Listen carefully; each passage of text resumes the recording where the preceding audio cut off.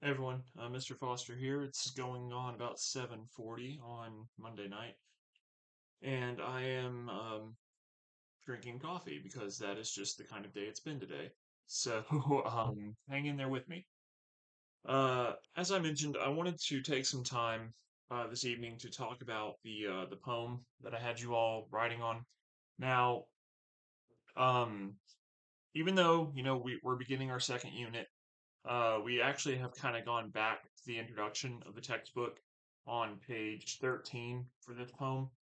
So, the reason I want to talk about this poem is because I think it does a good job of kind of giving us some of the things that we need to practice with as we are getting into poetry. Now, I know at the beginning of the class we did do a little bit of poetry as far as like practice analysis, right? But we didn't really do anything like this poem, I would say. So the most common thing that I would hear students, kind of complain about, if you want to say that, when it comes to poetry is, like, oh, it doesn't make any sense. Like, what are they even talking about? I can't tell what's going on. All that kind of stuff, right? So yeah, poetry can sometimes be confusing, right? It can be a little bit confusing sometimes. But if you kind of just work through it, and especially if you use the like the footnotes, try to pull this book up at the same time. The footnotes that are at the bottom of the page in your textbook, you can work through them, right? You can work through these kinds of poems. So let's read this poem. I'll read it for us. But before we do that, just a couple things I want to take note of. So, just quick terminology. When we're talking about poetry, the groups of lines are called stanzas. So you have one, two, three, four, five stanzas here, right? So, you would say something like, if you were writing about the poem, you would say something like in stanza number 3, line number 10. That's kind of what you would say if you were writing about the poem and wanted to pick out a line. Um, Another quick distinction you need to make is that the poet and speaker are not the same thing, right?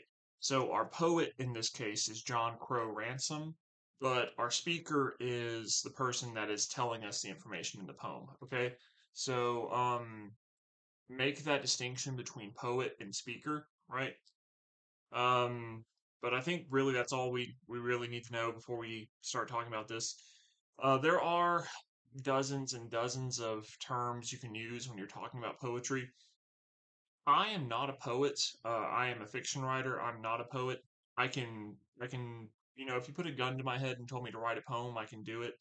And I can talk about poetry, but um, I'm a fiction writer, not a poet. So, kind of bear with me as we talk about poetry. I can still make sure you understand the main things we need to understand throughout the poem. Okay.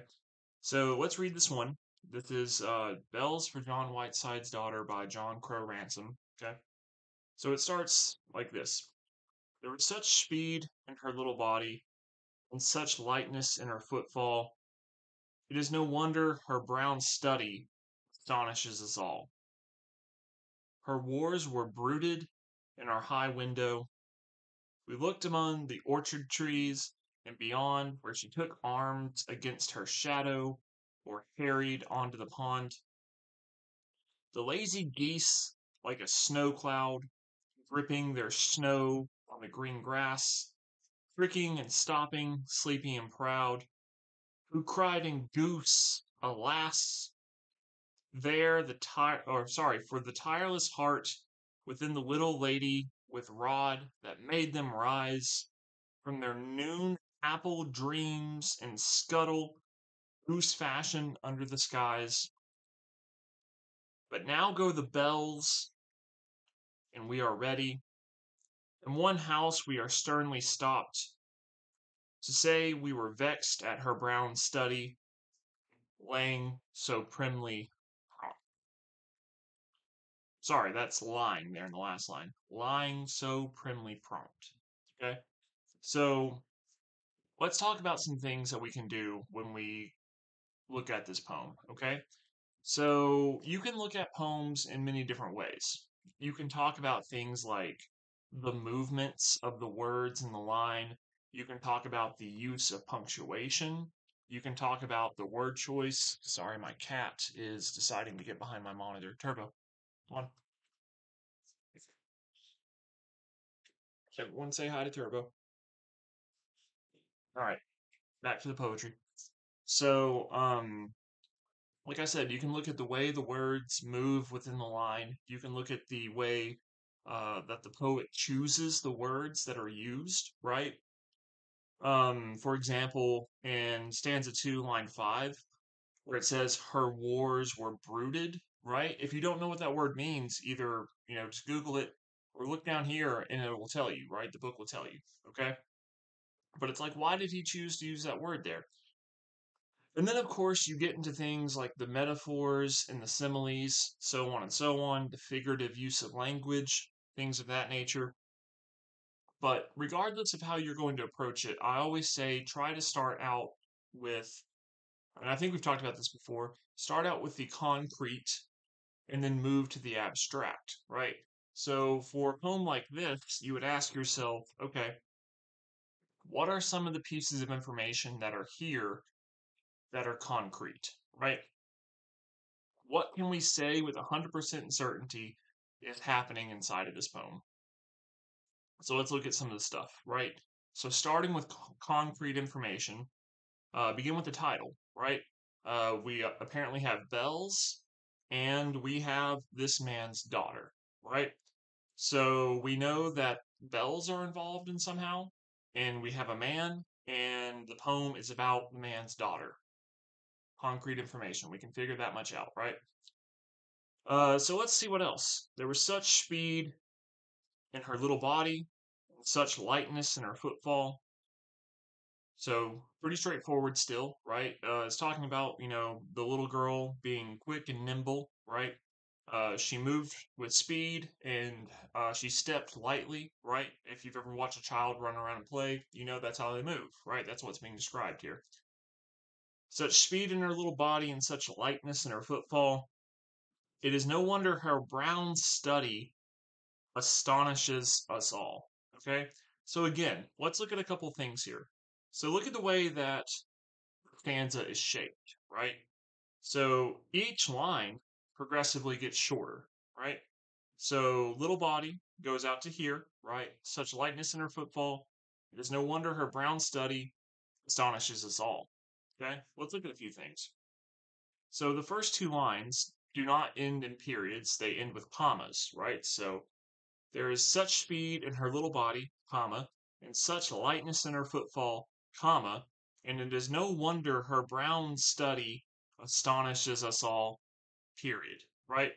So you can talk about things like what is the effect of each line becoming shorter, and then the final line of the stanza, which is the shortest, astonishes us all, having a period after it, right? Comma, comma, and then there's nothing after study. It just continues down to astonishes us all, period. Right? What is the effect of using the punctuation like that? What does that do to the stanza? What is that? What kind of effect does that create? So also think about the word use here, right? The word astonish. That's a pretty big word to use right there, right?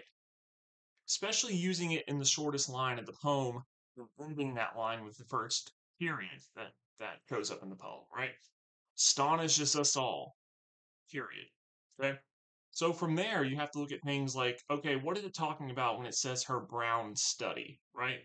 So again, think about starting with concrete and going to abstract, right? So I say we can pretty concretely figure out what is being described in the first two lines. It's her kind of playful, childlike movement. But then does the stanza take a turn after those two lines? Does it start to sound darker and more serious? Now, look, we've got um, five stanzas total in the poem. Each stanza is composed of two lines, right? So maybe you can look at it as what are the first two lines in each stanza doing compared to what are the second half of the stanza, the last two lines in each stanza doing, right? And again, take note of how the poem is shaped. Okay? So what does this mean when it says, it is no wonder her brown study? What does that mean? Study. Look, down at the bottom of the page. Study with the little 7. Footnote 7. Study. State of intense contemplation or reverie. Okay? So contemplation kind of just means like deep thinking, and reverie means like kind of like a daydream or some kind of like dream-like sequence that you're stuck in. Okay? So it's talking about her brown um, daydream or her brown, state of mind, something like that, astonishes us all. Okay, but let's really talk about what's happening here. Okay, so again, compare the first two lines to the second two lines in the poem. Right, 4 lines, two, two. Look at what kind of contrast is being created here. Right, the movement and the lightness and the freedom of the first two lines, such speed in the little body, such lightness in her footfall, and then see how kind of serious and more kind of dreadful sounding the next two lines are.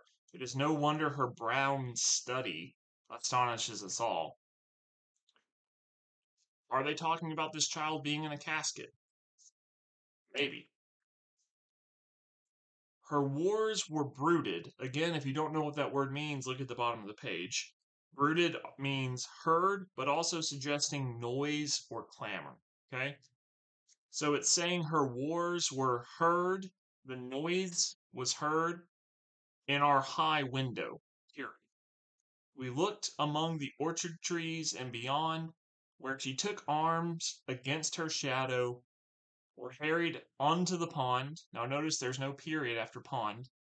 The lazy geese, like a snow cloud, dripping their snow on the green grass, pricking and stopping, sleepy and proud, who cried in goose, alas, for the tireless heart within the little lady with the rod that made them rise from their noon apple dreams and scuttle goose fashion under the skies.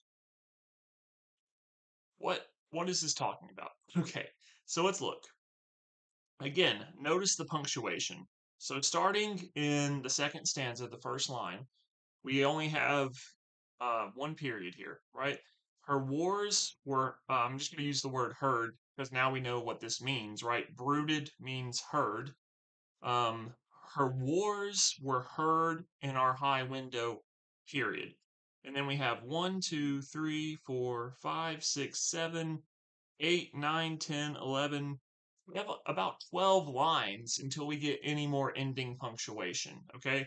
With the exclamation point at the end of the fourth stanza with the exclamation point after the word skies, okay? So we have like 3 stanzas essentially with no ending punctuation, okay? So what is that doing? What is that creating a sense of in the poem? Let's talk about it. So let's break this down into more literal language, right? So we have figurative language here and we have imagery, we have all of this poetic stuff happening. Well, let's talk about it in terms of literal language, okay? So what they're saying is that the little girl was heard playing outside, right? That's all it's talking about here. It's just saying that she was heard playing outside, maybe up in like a second or third floor window, right? It says in our high window. So imagine that maybe these people are living in like a tall apartment building, but they have their window open. They can hear this little girl playing outside, right? They can hear her playing outside from their high window, okay? So let's keep going. So it says that they looked and saw among the trees, the orchard trees and beyond. They look outside their window because they hear her playing, so they look outside. Okay. It says she took arms against her shadow, and it says that this could be an allusion to Hamlet. The Shakespeare play Hamlet says that there in footnote number 9. So she took arms against her shadow out among the trees, or she also would harry onto the pond, which means like run out onto the pond, right? And what hangs out around ponds? Geese, right? So let's look at these two stanzas here, kind of in the middle of the poem, that are talking about the geese. We get a lot of words, a lot of language, a lot of imagery, a lot of figurative language.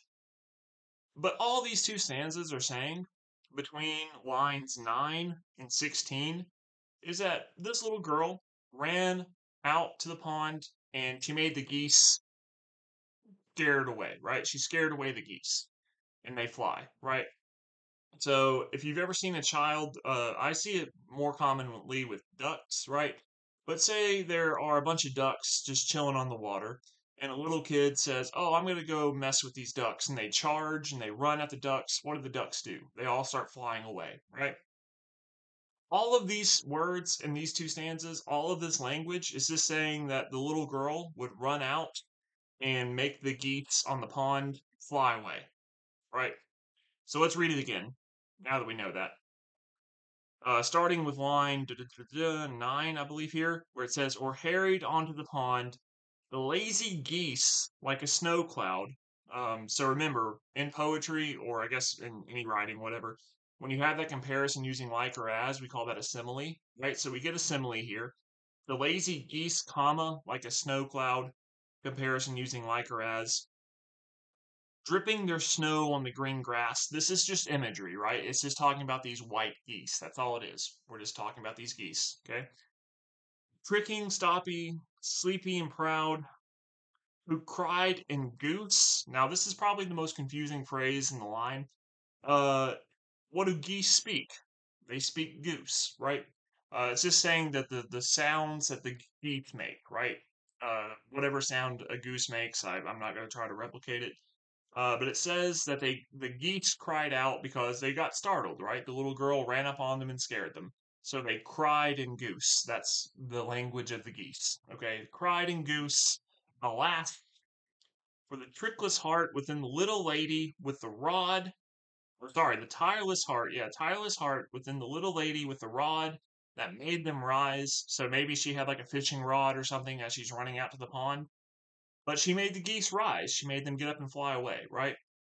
From their noon apple dreams, apparently that's what geese dream about at noon. They have apple dreams at noon, right? And scuttle goose fashion under the skies. It is saying that the goose scuttled and flew away, right? Scuttled in goose fashion. Okay. But now I want you to think about all of this imagery, all of this movement that is going on here in the poem, and look at what the final stanza does. Okay.